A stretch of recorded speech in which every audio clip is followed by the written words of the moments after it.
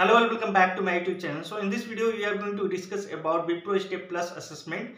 So there few people having doubts like what is the total number of marks and what is exactly the number we should reach to clear this exam. Okay, this is the first doubt, and second doubt that how many attempts they used to give for Step Plus assessment, and third question people used to ask like when it used to happen, like before joining or after joining. So these three questions I will be covering. So before moving into this video, just I wanted to share about myself. So I am Vikas Yadav. So I am 4.6 years of experience currently in IT fields.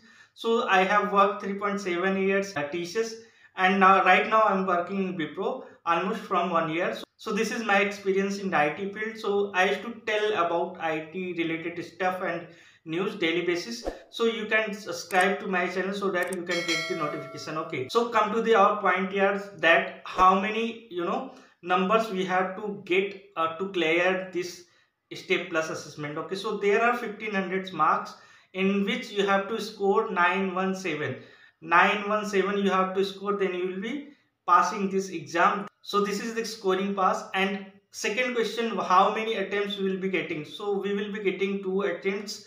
Earlier, see, in 2015, 16, 17, just like, so it's not mandatory that you have to complete the Step Plus exam assessment, but earlier they used to focus on PRP mostly. This was also there, but mostly they used to focus on PRP, not only the Step Plus. But right now the trend is changed. So you have to clear this exam to get onboarding in Wipro. So you have to complete this exam. So you have to be prepared for this one. So it's not, we can say it's not very hard. You have to put some effort on this one. And third question I wanted to tell you that when it will be happening. So before onboarding you have to complete this Steps Plus assessment. Okay, so there are 4 sections in this assessment.